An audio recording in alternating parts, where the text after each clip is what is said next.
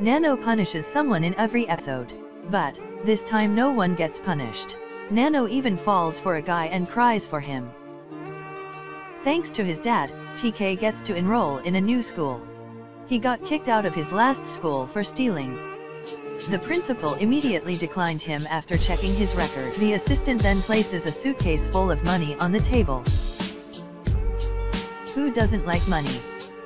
He takes TK in after seeing the money. In class, TK doesn't pay attention and just looks outside. A new student arrives. Her name is Nanno. The teacher tells Nanno to sit next to a girl. Sitting down, she asks about TK. Her desk mate tells her TK is a thief. He got kicked out of his last school because of it and has no friends. Nanno immediately chooses TK to be her next target. She approaches him. She even gave him a sandwich. But TK's a tough nut to crack. He just ignores her.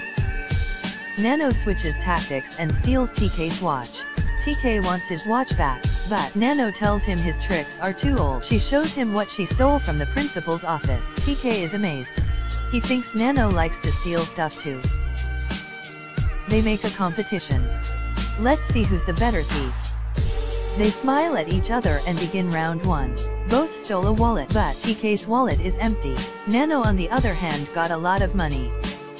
First round goes to Nanno. On to the second round. TK stole some guy's headset. Nanno steals an expensive gift on a bench. Round 2, Nanno still wins. She dances happily. Stealing their peers' stuff isn't exciting enough. The teacher suddenly can't find her laptop. Nanno stole it. TK thinks he's met a master. At night, they steal some beer. TK has fallen for her. No one ever gets close to him. Nanno even goes stealing with him. They both like to steal and are always seen together. Everything is going according to Nanno's plan. She wants TK to make an even bigger mistake. Then, she'll punish him. During class, they write notes to each other. They finally decide to go big and get to the principal's office. Nanno analyzes the angles of the camera. She's found a new target, the painting inside the principal's office. The painting is stolen, so the teacher checks everyone's bag. She asks if TK was the one who did it, but there's nothing in his bag. She opens Nanno's bag and a balloon flies up. Nanno shows TK what she has stolen: gold cameras, fortune cats, Audrey Hepburn's glasses, and even Charlie Chaplin's hat. TK takes Nanno to his room. Nanno finds out TK's dad is always busy with work. That's why TK steals stuff to get his attention. Looking at Nanno, he takes all his courage to express himself. He thanks her. He thanks her for being his friend. TK never had a friend before. Nanno is moved. TK then asks her not to suddenly disappear. He's afraid she might disappear one day. He likes being around her. TK tells her to make a pinky promise. Nanno looks at TK and tells him she feels the same. She looks at the picture on the table and tells him there is a way for his dad to notice him. Nanno's changed her original plan. She tells him every year the principal gets a lot of money from the parents. But he never uses the money for the school. The bribe gets bigger and bigger. He hides it in a safe behind his desk. That is their target. A few hours before the heist, TK gets scared. He asks Nanno if they can cancel the plan. Nanno tells TK if he won't do it then she'll do it alone. TK doesn't want Nanno to get caught. If she truly wants to do that then okay, under one condition. If Nanno gets caught, blame it all on TK.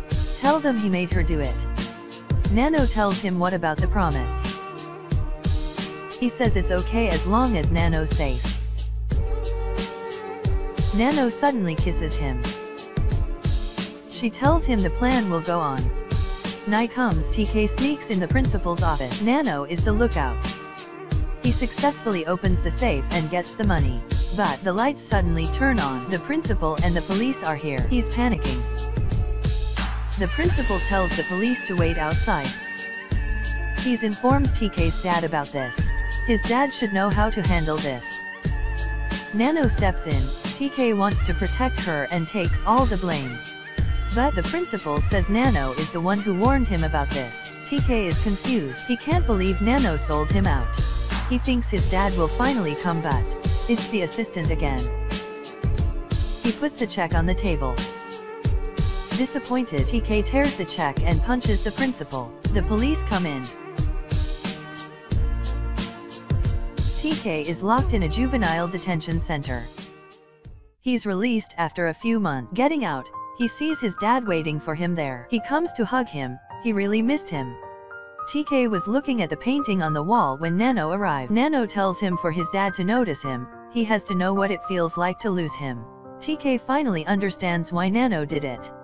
He even tells Nanno the thing he doesn't want to lose the most is her. But she still vanishes. Her eyes are teary, looking back at TK one last time. Nanno's sinister smile is on almost every episode, except for this one where we only see her tears. Perhaps Nanno, being the god of punishment, is also lonely. She doesn't have any friends or loved ones. Nanno never needs any help or protection. But seeing TK, she wanted to protect him. TK moved her. Maybe she's felt love for the first time. Her eyes are filled with sadness and regret. Don't forget to hit like and subscribe. Until next time.